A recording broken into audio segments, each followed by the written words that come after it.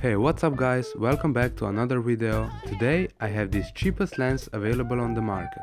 It costs only $17, which is nothing. In the box you will find the lens itself and silica gel. We all know what to do with that. Also, you will receive 2 macro rings and an adapter to mount your CCTV lens to desired mount. There is variety of them, so check them out. It has amazing all-metal build quality, which I really did not expect at that price point. One thing more to notice is that the lens has diameter of 37mm. The declickable aperture is also present, so you will be able to get that smooth aperture control, which I really enjoy using. Now let's talk about those macro adapters. I personally did not see any differences between using 1 or 2 rings. And oh boy, that bokeh! Here, my friends, is an example of recording with this lens.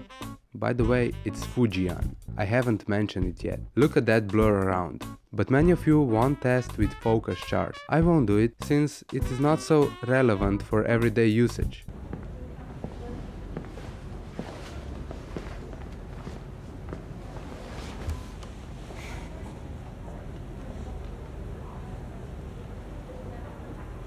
Always makes me feel a little melancholy.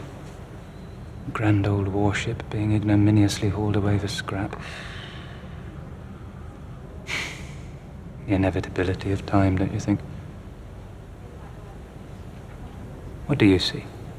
Here is low light test. At widely opened aperture, you can see how much it lacks sharpness in the background, especially when this little yellow guy is in focus. Things get even worse outdoors. Here's an example. At f1.6 and ND filter, you can see how it lacks that sharpness around the flower. Down in the bottom, it's zoomed at 170%, but things get much better at aperture 2.5 and over. For example, here we have a shot with f5.6 and ND filter. Just look at how crisp it is. You can even see the raindrops behind it. And this is at f14 without filter. It's just much sharper, but you lose that bokeh. Another indoor test, f1.6.